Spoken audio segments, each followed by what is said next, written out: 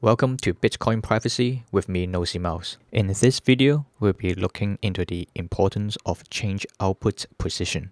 Before we dive straight into the topic itself, let's start with our previous example, where Bitcoin Q&A takes his 50k sat UTXO, use 11,500 sat as payment to myself, and the remaining as change output back to himself on a different address.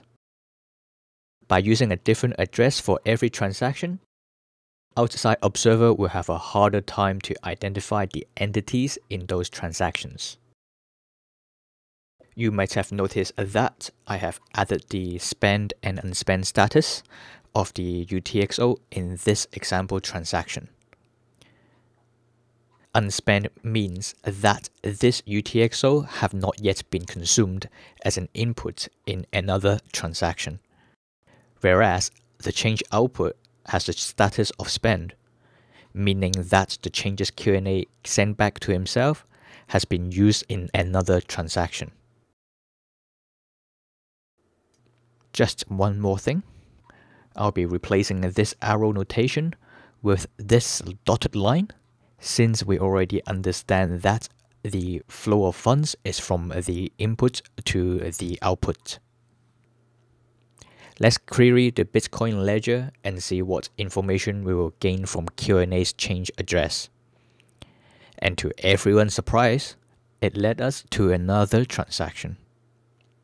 Since we know the change output from Q&A was spent, we can see that in the new transaction, it has consumed the previous UTXO as an input and created two new outputs.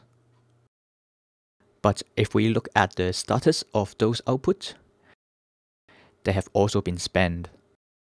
Now let's query the ledger and see what information we could get from those addresses. Each UTXO were consumed in a separate transaction, and we have reached to a point where all transactions outputs are unspent. So now the question becomes, how much Bitcoin does Q&A has based on the available information? If you picked answer D, 10,000 sat, very good. That is the expected answer. But if you picked any other answer, you are also potentially correct. But we will explain that later in the series. Now, let us go through with the reasoning behind the answer of 10,000 satoshis. At the very beginning, Q&A was paying me 11,500 sat from his 50k UTXO, and he sent the change to a different address which he owns, and we follow that change to a new transaction. A payment has been made, to whom we don't know, since it is not an address we have any information on, but what we do know that there are bound to be some changes sent back to the sender.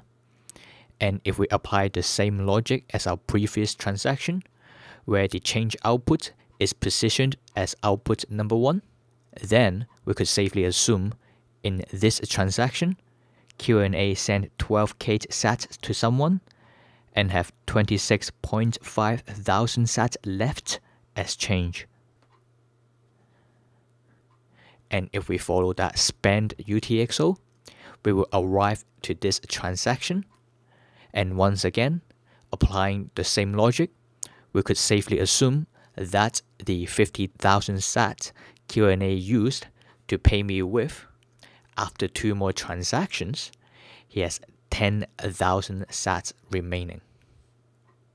This is a very short appeal chain, where the wallet software does not randomize the payment or the change output position index, and we could follow our subject by following the change output.